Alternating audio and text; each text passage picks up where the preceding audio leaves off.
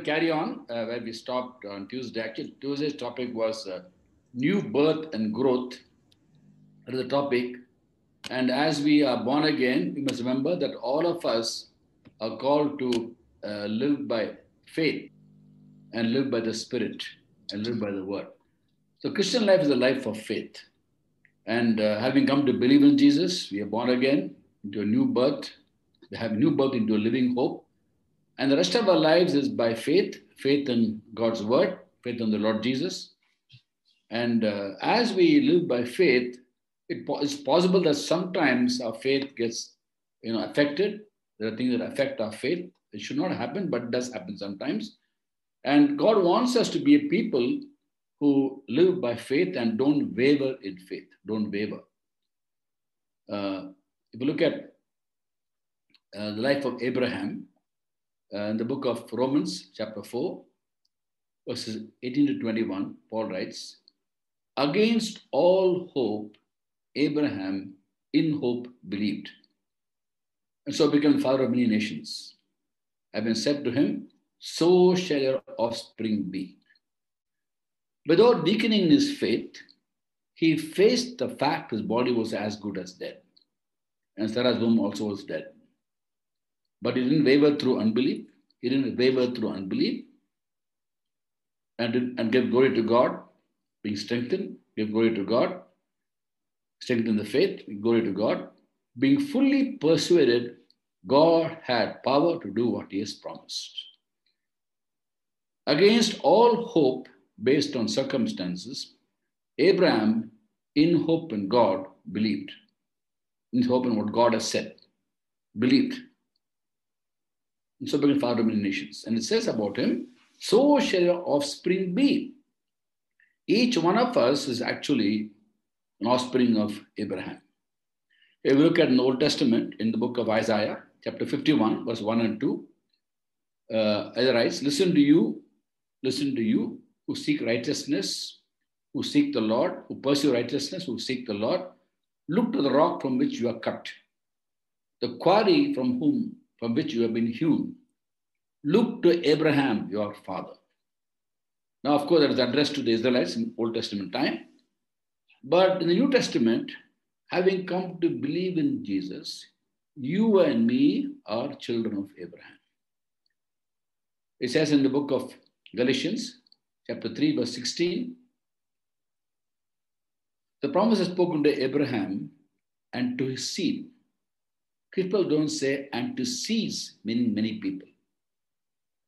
But and to his seed, meaning one person who is Christ. Verse 29 says, if you belong to Christ, you are Abraham's seed and heirs according to the promise. So all of us are Abraham's offspring, but through faith in Christ. So when the Bible says, so shall an offspring be to Abraham, we are called to be like Abraham and have the faith of Abraham. Faith of Abraham. Unwavering faith. He faced the fact his body was as good as dead. But he didn't waver through unbelief. Again, the promise of God. Strengthen the faith, being fully persuaded God had power to do what he had promised. One thing about Abraham is that when God spoke something, he believed. In fact, in the book of Genesis, we read chapter 15, Genesis chapter 15, the Lord tells Abraham, I am your shield and your very great reward. After he came back from the defeat of the kings in Sodom and Gomorrah, when 5 kings attacked Sodom, he came back after defeating them. He didn't take any plunder from them. He didn't want people to say that the kings made Abraham rich, refused to take any plunder from the war. And the Lord tells him, I am your shield, I am your reward. As if to say, you didn't take the plunder, but you are not going to be the loser because I am your shield. I am your very great reward. Look at Abraham's response. What will you give me, Lord? What reward? What are you going to give me? I'm childless, and the one who will inherit my possessions is going to be Eliezer from Damascus, who is actually a servant. My servant is going to inherit. The Lord said, no, this man will not inherit your inheritance. a son from her own body will inherit. And Abraham was very old at that point of time. Very old. From her own body, son will inherit the land, the possession we have, your inheritance, and your offspring will be like the stars in the universe. Look up and see. Two things. One was he's very old. You're going to have a son from your own body. Not your servant going to inherit your possessions. Whatever you give me, I'm childless. Abraham said. God said, no, not your servant. Your a son from your own body will inherit. Then he says, you're going to have children like the stars in the universe. Look at verse 6. Genesis 15:6. Abraham believed. He believed. When God spoke, he believed. And it was credited to him as righteousness. He believed what God spoke. It was credited to him as righteousness. He was righteous because of his faith. In the same way, you and me today are righteous because we believed in Jesus. We put our faith in Jesus. He is our righteousness. That's how we accepted Christ. We are made righteous by his blood. So we're going to go to heaven. We know that. Not only that, subsequently, after being born again, as we live for the Lord, we live by every word that proceeds from the mouth of the Lord. All of us. And as we live by faith, three things. Very often I share these things. We live by three things the Lord has told us. Matthew chapter 4, verse 4. Man shall not live by bread alone, but by every word that proceeds from the mouth of the Lord. Then we read in the Bible, Galatians 5:16, Paul writes, so I say, live by the Spirit, and you will not gratify the desires of the sinful nature. Number 3, quoting the Old Testament, Habakkuk chapter 2, verse 4, Paul writes to the Romans 1:17, the righteous shall live by faith. The righteous shall live by faith. Old Testament says, Habakkuk 2:4, the just or righteous will live by faith. Today, we are righteous because we are made righteous by the blood of Christ. He has made us perfect by his blood. And after receiving the righteousness, who is Christ? 1 Corinthians 1:30 says, Christ has become for righteousness. Thereafter, we live in this world by faith. And we will do well not to waver in our faith. Abraham did not waver through faith. In fact, the Greek word for wavering actually means staggering. Staggering. The word is staggering. See, when you walk, when you're not drunkard, for example, will stagger. He'll move sideways, isn't it? So it means when you walk with the Lord in faith, you won't stagger. You won't move here and there. You'll be firm. Your steps will be firm. There's no, in the Bible, you found there are people who waver in faith in the Old Testament time, especially in the Old Testament time. Even today, many people. But that's not the will of God for us. We live by God's instructions. We live by God's promises. And also, we are called to live up to God's standards. He has a standard for us that we are firm in our faith and don't stagger, don't waver, but are steadfast in our faith. Today's topic is, like Abraham, unswerving in our faith and walking steadfastly with the Lord our God. Now, in the Old Testament time, we do read about the Israelites whose faith was up and down. Their commitment to God was up and down. They didn't keep the commitment. Especially behind the book of Judges, up and down they went. And there's a pattern in the Old Testament that when they obeyed God, they were blessed. When they were blessed, they went away from God. When they went away from God, God used the enemies to come and attack them, Babylonians, in 587 BC. In 720 BC, Assyrians came to the northern kingdom of Israel. So enemies came and attacked them and overpowered them. They were taken exile to Babylon in 587 BC.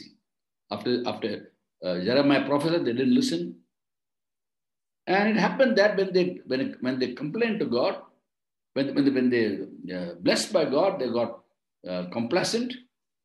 and they went away from God. And then they had difficulties. They cried out to God in the difficulties. God sent the prophets. When they listened to the prophets, they were restored back. So up and down you find a roller coaster relationship with God. Up and down, up and down. Faith sometimes very close, sometimes away. And usually when their faith was very sound and secure, and their obedience to God was secure, when the priests, the prophets, and the leadership were close to God. When the priests were close to God, when the kings were close to God, people are close to God. When the kings went away, when the priests went away, when the prophets also went away, prophets in their own minds and from the own spirit, not from the mouth of God, people went away. It depended upon the leadership. In fact, in the Old Testament, Israel had 20 kings. Judah also had 20 kings, apart from David and Solomon. First David, then Solomon, then the kingdom split into two. Israel in the north, Judah in the south, and 20 kings in Israel, 20 kings in Judah. Out of the 40 kings, only 8 were godly kings, only 8. And all 8 were kings of Judah in Jerusalem. 32 kings were far away from God. So people went away. Even the priests sometimes went away.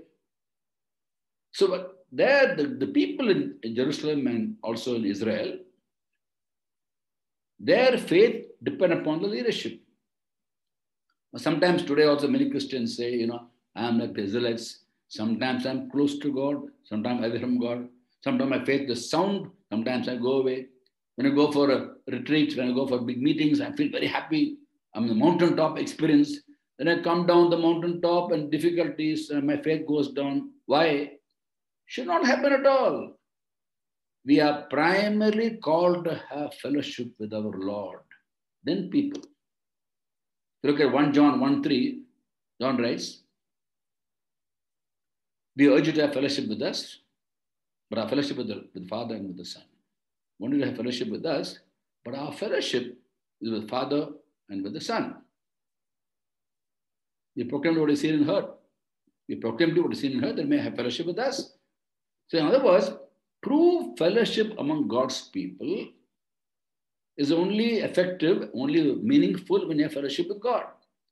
And now, when you understand that the ultimate perfect high priest is Jesus, and he is not backslidden, he's entered the Holy of Holies. When he is our high priest, there's no business for us to backslide. Old Testament time, priests went away, people went away. This priest is a perfect priest. Hebrews 7:25 says, he's able to save completely those who come to God through him, because he always lives to intercede for them. Perfect priest. Today he lives for us, intercedes for us. And one of the amazing fact is, he is the author and perfecter of our faith. Hebrews chapter 12 verse 2. Fix your eyes on Jesus, the author and perfecter of our faith. He's the one responsible for our faith, author of our faith, and finisher of our faith. He'll bring our faith till the day we die. He will sustain our faith. He will sustain our faith. As Christian prayed before he started, even though we are faithless, he remains faithful. 2 Timothy 2:13. He remains faithful, for he cannot disown himself. So first and foremost, remember, we live by faith, unwavering faith. God wants us to have standard for us, for every one of us. We live by word, live by the Spirit. Now the Holy Spirit will take the word and bring to us. He'll make the word come alive to us. He lives inside us. He's the author of the Bible. He will take the scriptures, the promises in the scriptures, and bring to our heart and mind. Thereafter, we're called to believe that promise by faith and make sure our faith is not wavering, it is secure. Go back to Abraham. Against all hope, based on circumstances. He was 100 years old. Against all hope based on circumstances. In hope in what God has spoken, he believed. He believed. Against all hope based on circumstances. In hope in the Lord. And the faith does not mean avoiding the facts. Faith is facing the facts. It says about Abraham, he faced the fact. His body was as good as dead. He's about 100 years old. At the age of 99, God told him about how Sarah was going to have a child. Sarah. Earlier, at the age of 86, Ishmael was born. And God told him not through Ishmael, but through Isaac, through Sarah's child, you're going to have children like the universe, child of promise. At 99, God said, you're going to have a son through Sarah. And God spoke to him. He believed what God spoke. Against all hope based on circumstances, in hope in the Lord, he believed. So became father of many nations. As been said of him, to him, so shall your offspring be. So we have to be like him, believing the word of God that God brings to us and facing circumstances, yes. It says about him, he faced the fact his body was as good as dead. He was 100 years old, about 100 years old, 99 actually, when he was promised Isaac to Sarah. He faced the fact, body was 100 years old. Sarah's womb also almost dead. But he didn't waver in unbelief, didn't weaken his faith, didn't waver through unbelief. Being fully persuaded, he was strengthened actually in faith. Being fully persuaded, God had power to do what he had promised. So basically, it means you and me live by the Spirit. Spirit will take a verse, a Bible promise from the Bible and give to us. As living by the Spirit and the Word. Can come through somebody, can come through a message, can come through our own Bible reading. When you fellowship with the Holy Spirit, you're all called to fellowship with the Holy Spirit. He'll bring a promise to us. When he brings the promise to us, we are called to hold on to the promise by faith. Every Christian, born again Christian means born again only. If you're not born again, you're not a Christian. Because Christian means belongs to Christ. You belong to him because he bought us by his blood. We respond to the gospel. By inviting him into heart as Savior and Lord, you're born again. That's when you are a child of God. Now, having become a child of God, his Spirit comes and dwells in us. We spoke about that on Tuesday. Many things happen when we accept Christ. And he lives inside us. He is a teacher. He is a counselor. He is a reminder. So many other things he does in our lives, 20, 30 works of the Holy Spirit. So every one of us who is a believer, born again believer, is called to have fellowship with the Spirit. 2 Corinthians 13 chapter verse 14. It's a benediction in most churches. Last verse of the second letter of Paul to Corinthians. Now may the grace of our Lord Jesus Christ, the love of God the Father, and the fellowship of the Holy Spirit be with you now and forevermore. When you have fellowship with the Holy Spirit, in moments of crisis, moments of difficulties, in distress, he will take a scripture verse, which he wrote, the author of the Bible, and give to our hearts. When we live by the Spirit, he speaks to us, to the Word. Then we hold on to God's Word, we live by the Word. And through the Word, our faith increases, we live by faith. So simple. For every one of us, it is like that. Now, as we live by faith, sometimes this faith unnecessarily can waver. It becomes wavering faith, unlike Abraham, unwavering faith. Why? Why does it waver? I'm going to identify some of the things that cause our faith to be shaken up a little bit. You know, unwavering means unshaken. You know, you don't stagger. Some people's faith is staggering. Should not happen. So what are the things that cause us to stagger in our faith? First is circumstances. Being influenced and controlled by circumstances, which did not happen in the case of Abraham. Look at the circumstance. 99 years old. Sarah is about at 90 years old. And God says she's going to have a child. Circumstances, very difficult to believe. Against all hope, based on circumstances, in hope in the Lord, what God spoke, he believed. And we should be like that. Sometimes circumstances are very, very negative, depressing. But we put our hope in the Lord, and how nice to know that today hope is Jesus. Jesus is hope. 1 Timothy chapter 1, verse 1. We did that in a study on Timothy also on Tuesday, on Monday. Jesus Christ, our hope.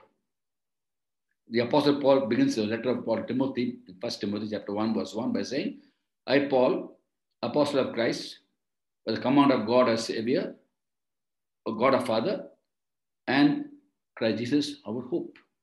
He is our hope. So when he is your hope, against all hope based on circumstances, in hope and what God speaks to us, to the Holy Spirit, we know that God can change the circumstances. We face the fact, circumstances are very, very difficult to understand, but the Lord is in control. And he is a God who does what is best for us. Not just what is good for us. He does what is best for us. So sometimes what we see around us, sight affects our faith. Sight affects our faith. 2 Corinthians 5:7, Paul writes, 2 Corinthians 5th chapter verse 7, we live by faith, not by sight. If Abraham lived by sight, he would have wavered. He would have been staggering in his faith. He lived by what God spoke to him. For you and me, every situation we face in life, you will find there are difficulties sometimes, distresses, suffering, persecution, all kinds of things happen. But then, in those situations, God will speak to us. Holy Spirit who lives in us will take the scriptures and the promises in scriptures, bring remembrance, and make us rise above difficulties. While we face the facts around us, we believe in a God who will change the facts. We'll persuade that God had power to do what he has promised. When God promised something, he will fulfill. In the book of Numbers, 23rd chapter, verse 19, Balaam says to Balak, God is not a man that he should lie. The son of man should change his mind. Does he speak and not act? Does he promise and not fulfill? When God promises, he'll fulfill. When he speaks, he will act. In the book of Isaiah, 43rd chapter, verse 13, 43:13, the Lord himself says, when I act, who can reverse it? No one can come in the way of God's plans. We believe that whatever the circumstances, against all hope based on circumstances, in hope in what God has spoken, we believe. And therefore, we are truly children of Abraham. Now, as compared to Abraham, let's look at our disciples of Jesus. The flip side of Abraham. Later on, they must have changed drastically, I know. But there was a point of time when the Lord told them, 8th chapter of Matthew, verses 23 to 27, Lord told them, let us go to the other side of the lake. Let us go to the other side of the lake. They get into a boat, Capernaum. From there, they go towards the eastern side of the lake of Galilee, Gennesaret, where Jesus drove out this demons, legion of demons. And I shared this before also. I calculated the distance when I was in Israel, when Ram and me were together in Tiberias. I took bearings on the compass and found out that distances are not more than 4 or 5 kilometers. And they get into a boat from the north towards the east. And if you look at geography of the place, from the northwest, there's a valley-like thing. And from there, suddenly the winds will come, it seems. We were there in different seasons, but there are 2 seasons in Israel when the rain comes. The autumn rains and latter rains, the spring rain and the latter rain. Suddenly the wind will come. So when they got to the boat, what had God told them before? The Lord told them, let us go to the other side of the lake. They get into a boat. And they go. And Jesus falls asleep. And the storm takes place. And the disciples get very flustered. They look at the circumstances. They look at the rain and the wind and the storm. And they tell Jesus, Lord, Lord, we're going to drown, we're going to drown. They wake him up. Master, Master, we're going to drown. Lord gets up. He first rebukes the winds and the waves. Then rebukes the disciples. Ye of little faith, why were you afraid? Ye of little faith, why were you afraid? Why were they afraid? Because they saw the storm. Sight. A couple of hours back, maybe a few minutes back, or maybe not more than 4 hours, Lord told them, let us go to the other side of the lake. Let us go to the other side of the lake. Which means if I'm telling you you're going to go there, they're going to reach there. Not drown halfway. The Lord did not expect them to rebuke the wind and the wave. Why did he rebuke them? Ye have little faith, he tells them. Why were you afraid? He didn't expect them to rebuke the winds and the waves. He expected them to believe what he had said. He has said you're going there, which means we will reach there. Why were you afraid? You saw the storm, you saw the winds and the waves, and you woke me up. Should have woken me up. Should believe what I said. Opposite of Abraham. Abraham had difficult circumstances, difficult to understand, but he believed what God said. Here, these guys, within a matter of few hours, forgot what he said. They saw the situation, sight, and what happened? Faith was affected. Ye have little faith. Why were you afraid? So sight makes us waver in our faith. Second thing that affects our faith is related to that.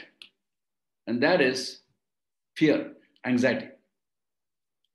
When you keep on looking at a problem, even if it's not there, you look at the future and devil puts thoughts in our minds. We worry about the future, and even though we have the promise of God in the Bible, we still worry about the future. Worries, anxieties affect our faith. We can know the promise in the Bible, but we should believe that. We'll remember that and believe that. Anxiety affects our faith. When you have faith, there's no anxiety, because your faith means believing what God has spoken. You believe what God has spoken and act upon it, you won't waver through faith. As we believe what God has spoken, act upon what He's told us, then that fear will not affect us. Now, we know that we are not supposed to have anxiety. Very often I share about this. And anxiety or worrying is actually a sin. In Matthew 6:25, Jesus says, do not worry about your life. Now, how often when I tell people about not worrying, they say, and I give them promise in the Bible. One promise for every one of us about worrying. Jeremiah 29:11, why we should not worry. Jeremiah 29:11 says, for I know the plans I have for you, plans to prosper you, not to harm you, plans to give you hope and a future. When you just believe that promise, then we won't have worry at all, because we know everything He has planned for us in the future, which we don't come against, we don't interfere with His plans. We listen to His voice and walk in step with the Spirit, then we know everything works together for the good for us in the future. When I tell people about this promise, not to worry because He has said He has the best plans, people say, I know, brother, I know all these verses in the Bible about not fearing, but, why but? In the Bible, there are 316 verses which say, fear not, fear not, fear not. When you allow fearful thoughts to occupy your mind, then even though you may know the promises, you won't be able to manifest that, and our faith gets affected, wavers. That's when we have to go to the Holy Spirit who lives inside us.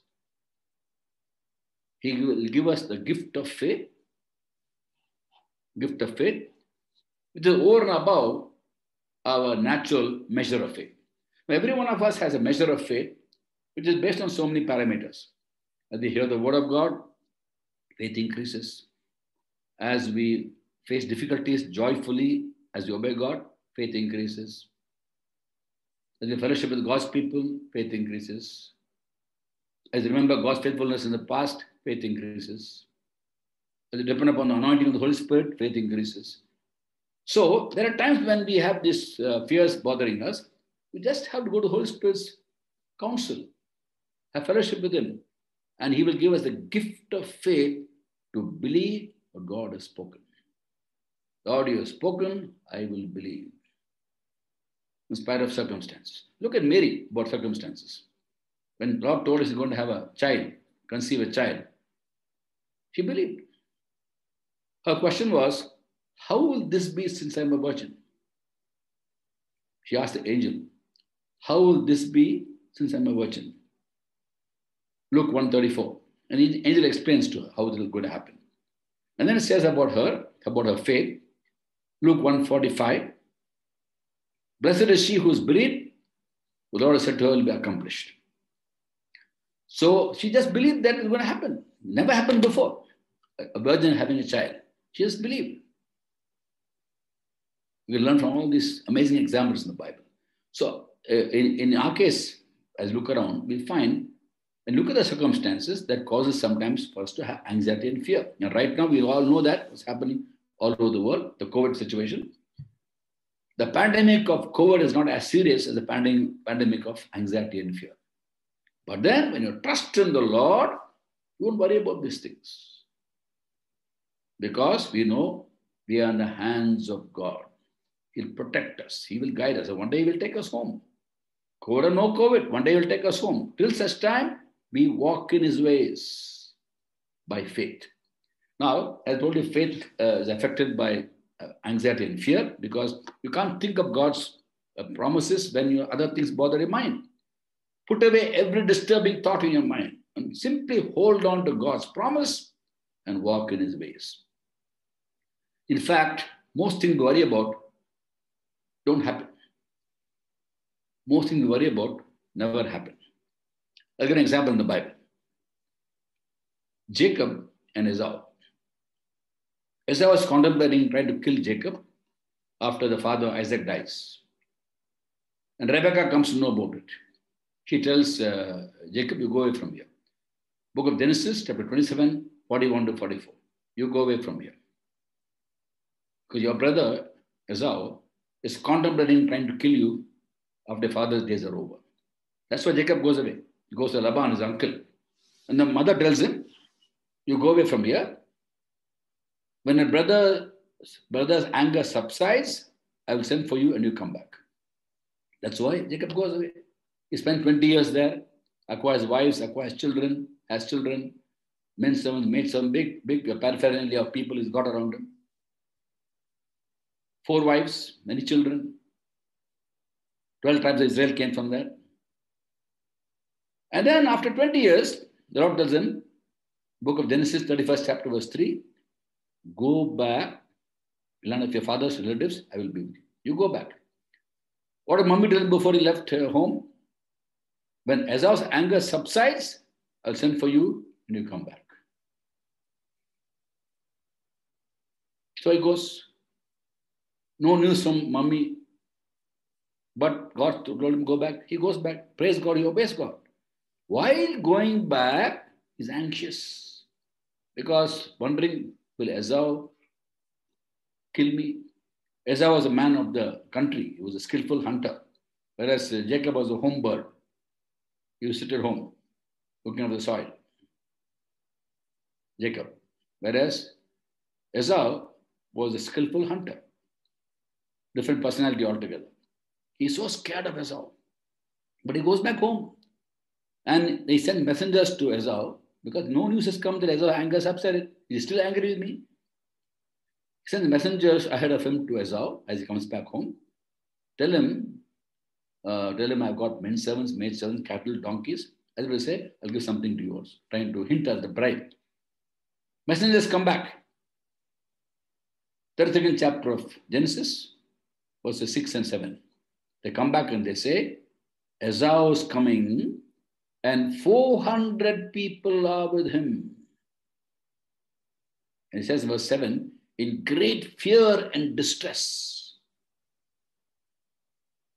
He divides his possessions. Divides all his things and trying to make plans how to meet Esau. What did God tell him before he left? You go back, I will be with you. If God be for us, who can be against us? We know that today, Romans 8:31. But being a man of God, I'm sure in his heart he would have known these things. Because Abraham did not have the law of Moses, but he knew the law in his heart. It says in Genesis 26 chapter verse 5, Abraham kept the laws. How do you know the law? In the heart. So Jacob knew his God. He knew that God is for him. But then, while he knew that, still he's worried. He's worried, what does Esau do to me? In great fear and distress, he divides the possessions. And finally, when he approaches Esau, the Bible says in the book of Genesis, 33rd chapter verse 4, Esau comes running, hugs him and kisses him. What an anticlimax. He was so scared of Esau. For 20 years he was scared actually. Because mommy didn't say that Esau's anger subsided. But God told me, go back, I'll be with you. God did not say Esau was okay now. Esau's anger subsided. God didn't say anything about Esau, nothing about Esau. You go back, I will be with you. That's enough, isn't it? But Jacob is worried. And even though God said, I'll be with you, he was doubting what's going to happen. That faith was wavering. Finally, what happened? Esau comes running, hugs him and kisses him. Complete change. Proverbs 16:7 says, when a man's ways are pleasing to God, he makes even his enemies live at peace. When a man's pleasing to God, he makes even enemies live at peace. That's what happened in the case of Jacob. He pleased God by going back home, even without getting a news that Esau's anger subsided. And Esau comes running and hugs him and kisses him. And then in 10th verse it says, Jacob is telling his brother, looking at you, is looking at the face of God. Looking at you, is looking at the face of God. What an anticlimax. He was so scared of him. Now he says, after he gets hugged by his brother, as if I'm looking at God, I'm looking at you. Amazing, isn't it? So we simply live by what God has spoken to us. Today we are not orphans that God will speak to us. He is a loving Heavenly Father. I'm not saying orphans God doesn't speak. I'm talking about earthly parents we don't have. But we have the Heavenly Father, who's our Father. Psalm 68 verse 5. Father to the fatherless. Mother to people whose mothers have left them and gone. Isaiah 49:15. He's a father and mother. He speaks to us. He loves to speak to us. So in our distress, he will speak to us. When you're anxious, go to the Holy Spirit. He'll give you a verse. Remain anxiety, faith gets the effect. So number one was sight. Number two, related to sight, is fear and anxiety. Number three, what can affect our faith, wherever our faith is, doubt. Having doubt is not uncommon. Nothing wrong in that. Please have the doubt clarified by the Lord. Having doubt, if doubt remains and don't go to God and get the clarification, it'll lead to lack of faith. It'll be faith. The lack of faith will be last for a longer period of time. Take John the Baptist. Even John the Baptist, who prophesied about Jesus. Look, the Lamb of God that takes the sins of the world. Look, the Lamb of God. John 1:29. And people went to Jesus. Those following John the Baptist went out to Jesus. That's what his calling was. I must decrease, he must increase. Later on, when John the Baptist was in prison, after he was put there by the king, he sent messengers to Jesus. 11th chapter of Matthew, the first few verses. Send messengers. His disciples sends to Jesus. Go and find out, is he the one? Is he the Messiah? Or should we await someone else? The same man who prophesied by faith. Prophecy is always by faith, you know that? Prophesying is by faith. And he prophesied by faith. Now, he's sending messengers to Jesus. Go and find out. He's doubting his own prophecy. Look at the way the Lord deals with that. Send the disciples back. 11th chapter of Matthew, the first few verses. We read, he sent messengers back and with the message, go and tell him, the blind see, the lame walk, the deaf hear, lepers are healed, the dead are raised, good news is preached. All clarification. John the Baptist doubted. He doubted. But the Lord clarified. So, matter settled. So when you have doubts, and keep the doubts to yourself and don't give it to God and say, Lord, teach me, Lord, then that will affect our faith. Because of faith, lack of faith, we doubt. It affects our faith, waver in faith. But he is a counselor, empowerer. He understands what they're going through. Understand we are human. He remembers we are dust. So don't keep the doubts to yourself. I learned always, whenever I had a doubt in those days, nowadays I don't have doubts about the faith, about the Lord, I don't have doubts. I had doubts before. Even before I came to Jesus, I had doubts about the Bible, what the Bible says. I wanted to know what the Bible says. I thought at that time that reincarnation is a reality, reincarnation. So I asked the Lord, living God, not even Jesus, I have not come to believe in Jesus. Living God, I've heard that when you die, we come back to life again, die again, come back to life, reincarnation. Is it true? I'm doubting, is it true or not? And I forgot about my question. Because always when I put a question to the Lord, I forget about it. Because I'm not sure they'll answer or not. I put it to him and forget about it. He showed me from the Bible, Hebrews 9:27. Just as man is destined to die once and face judgment, Christ died once for sins of many. He'll come again, not to bear sin, to bring salvation for those waiting for him. Hebrews 9:27 and 28. Yeah, clarify the doubt. Whenever you have a doubt, go to him. He's right there in your heart, the Holy Spirit. He'll take the scriptures, bring to remembrance. And again, doubting can happen when you look at circumstances. Take, for example, 14th chapter of Matthew, when the Lord is walking on the water. And these guys, the disciples, are in the boat.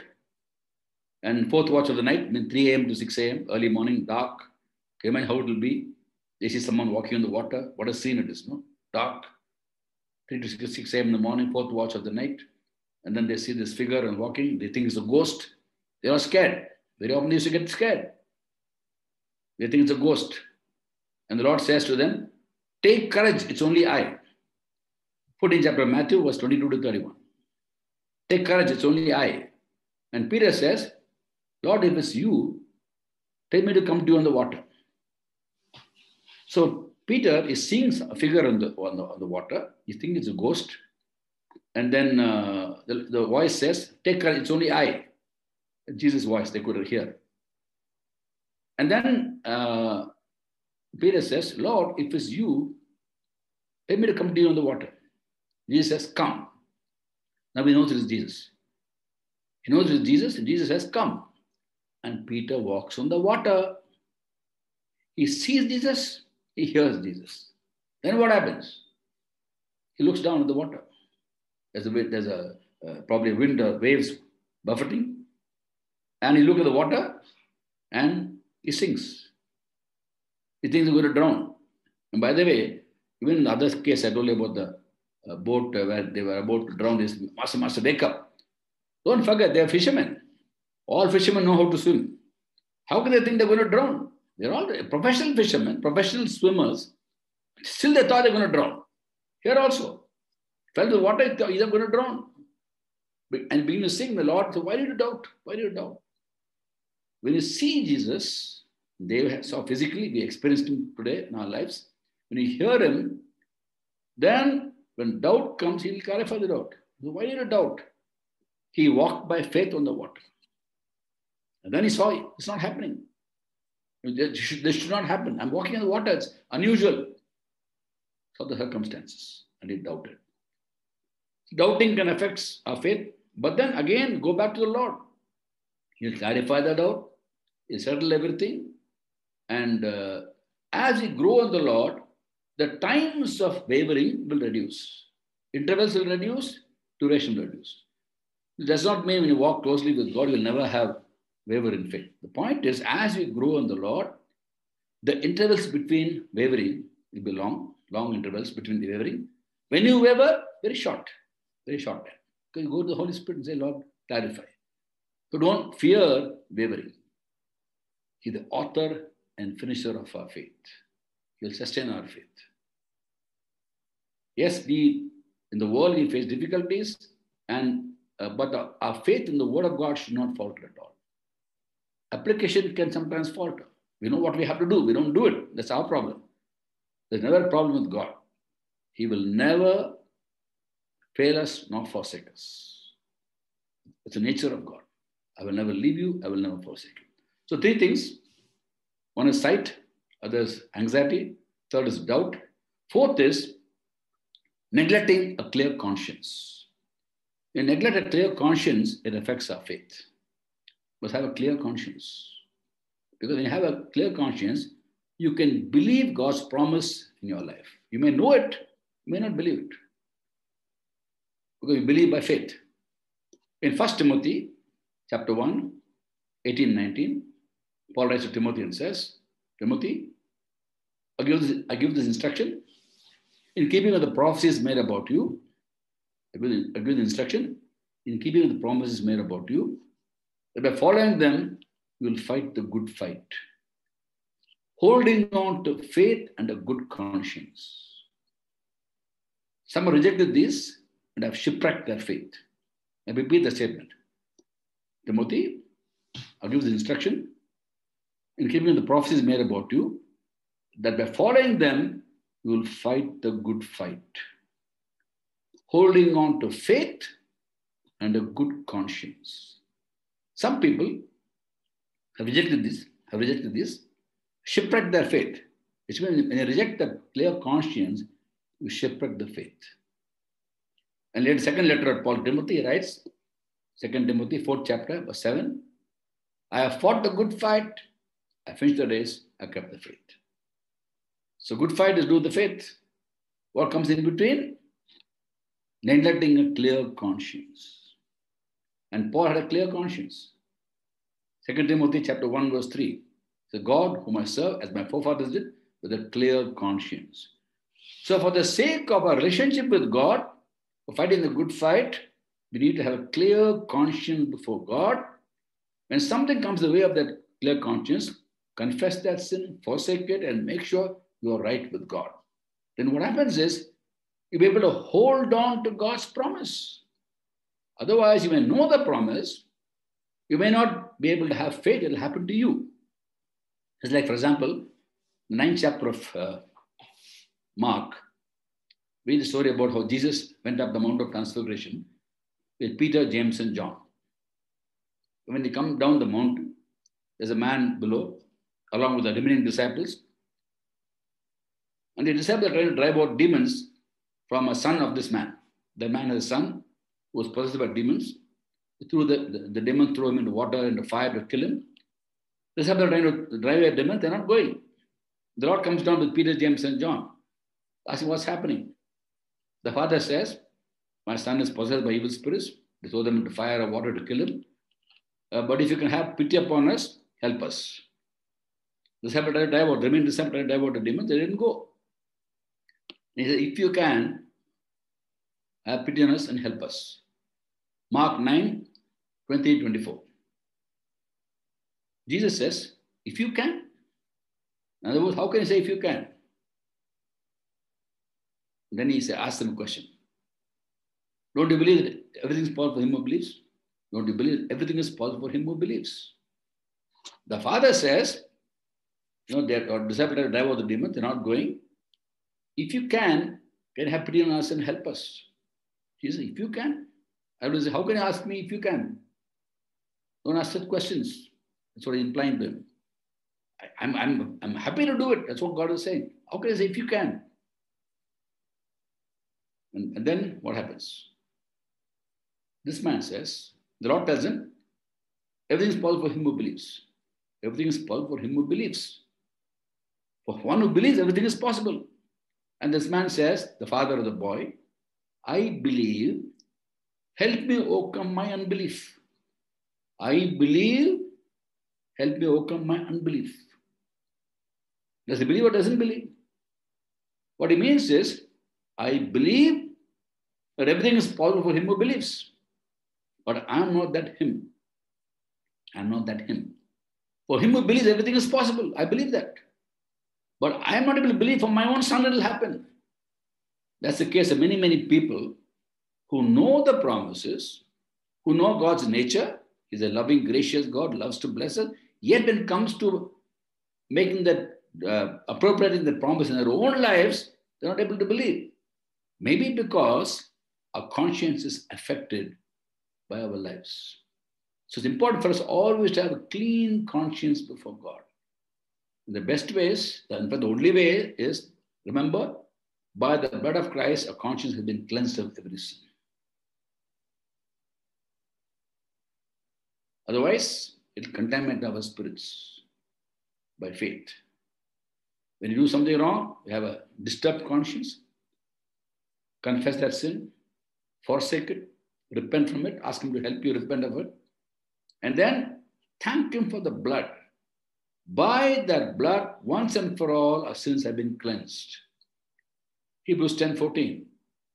By one sacrifice, he has made perfect forever those who are being made holy.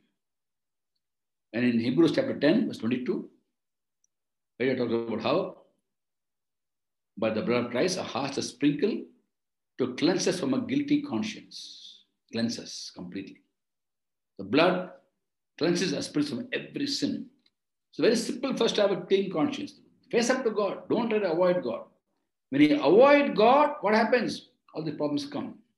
And at that point of time, we waver in faith. We may know the promise, but can't believe it's going to happen in my life. It will happen to others, not for me. God shows no favoritism. Ephesians 6:9, no favoritism with God. Romans 2:11, no favoritism with God. Acts 10:34, no favoritism with God.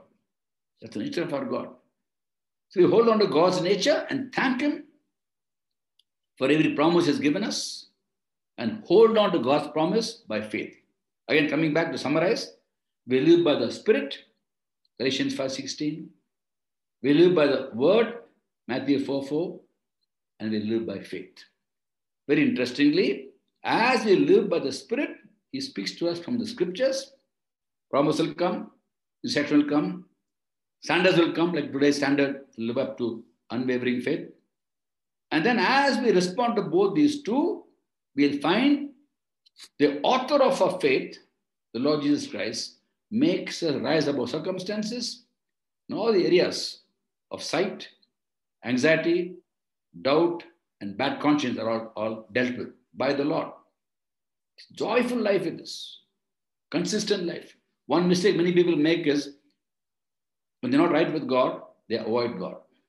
They avoid God. And they miss out on God's grace. Look at Peter. Before he became a believer, here's Jesus preaching by the lake of Gennesaret. He's nearby mending the nets, repairing the nets, not listening to Jesus. Lord knew his problem. He hadn't got any fish. Makes him sit in the boat. That's the day when he became a disciple of Jesus. Never make the mistake of avoiding God when you're not right with God. Get right with God. Simply come back to him. Come clean before him. He'll settle our conscience and he'll do what's best for us.